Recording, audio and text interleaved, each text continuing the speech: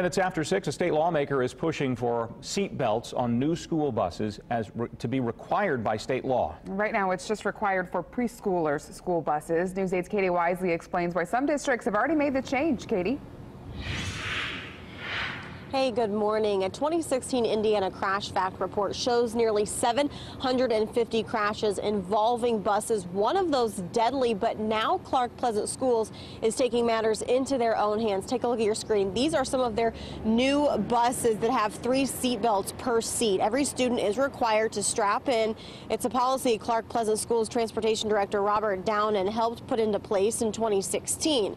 Downen says they're one of only a handful of districts statewide with seatbelts on buses. I reckon I was one that kind of pushed it because I really feel strong about safety, always have.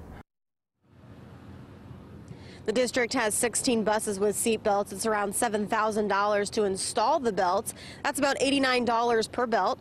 Democrat State Representative John Bartlett tried for at least the last 10 years to get a law passed that would require seat belts on new Indiana school buses. That has not happened, but Bartlett will try again for that 2020 legislative session. We did speak with the school district, and they say that they will continue to get more buses. Right now at 16, but they hope to have more by next year. Back to you. Something we'll follow up on. Katie, thank you. It's 6:05.